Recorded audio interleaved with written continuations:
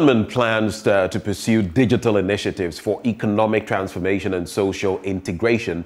Education experts are calling for support to enhance IT training and learning in schools.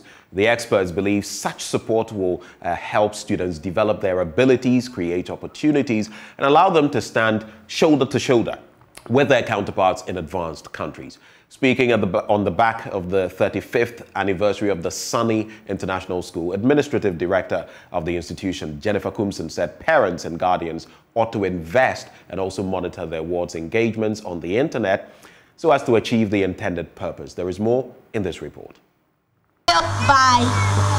As students of Sunny International School celebrate 35 years of impactful education, it was a moment of cultural and talent display. The ceremony themed repositioning basic education for a holistic learning experience through digitalization, aimed to rally stakeholders to support investments in IT training for schools. The theme, according to the institution, is in line with government's plans to use technology to transform the governance of numerous areas of the economy. Jennifer Kumson is the institution's administrative director. Where we are heading to as the human race is a digitalized world.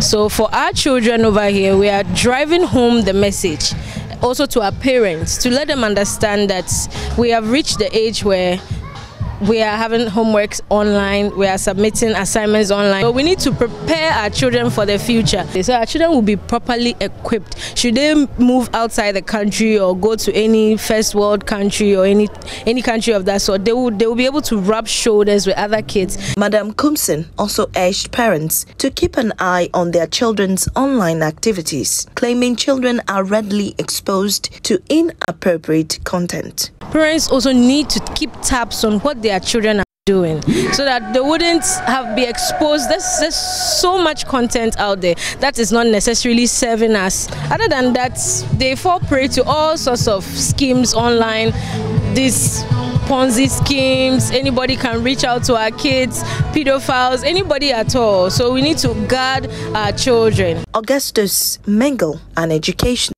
also encouraged stakeholders, particularly parents, to invest in the effort describing technology as tomorrow's wealth. Now you realize that the teaching and learning process is very simple.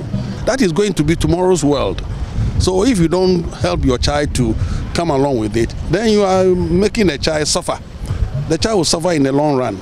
So parents will have to invest to enable them go along with it. Some students tell JoyNews why they want the digitization agenda to be embraced. I used to search for works. Sometimes they give us works to go and search for, so we use this for homeworks. With the internet, it helps us a lot, especially with our assignments and then project work. We do a lot of research through the internet. I use it to search for homeworks and then videos that is concerning science and ICT, sometimes maths too. Efwa Aprekuaboafo's report read to you.